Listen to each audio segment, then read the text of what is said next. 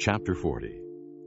Sometime later, the cupbearer and the baker of the king of Egypt offended their master, the king of Egypt.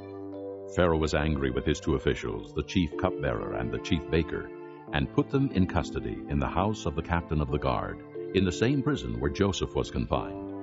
The captain of the guard assigned them to Joseph, and he attended them. After they had been in custody for some time, each of the two men, the cupbearer and the baker of the king of Egypt, who were being held in prison, had a dream the same night, and each dream had a meaning of its own.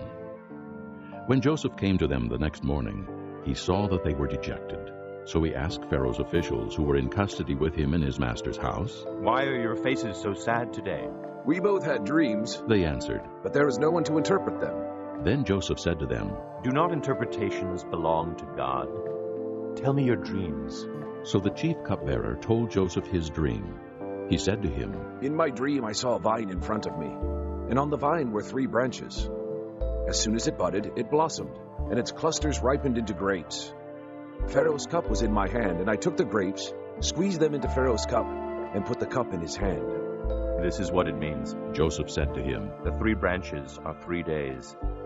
Within 3 days, Pharaoh will lift up your head and restore you to your position. And you will put Pharaoh's cup in his hand, just as you used to do when you were his cupbearer. But when all goes well with you, remember me and show me kindness. Mention me to Pharaoh and get me out of this prison. For I was forcibly carried off from the land of the Hebrews, and even here I have done nothing to deserve being put in a dungeon." When the chief baker saw that Joseph had given a favorable interpretation, he said to Joseph, "I too had a dream. On my head were 3 baskets of bread. In the top basket were all kinds of baked goods for Pharaoh, but the birds were eating them out of the basket on my head." "This is what it means," Joseph said. "The 3 baskets are 3 days.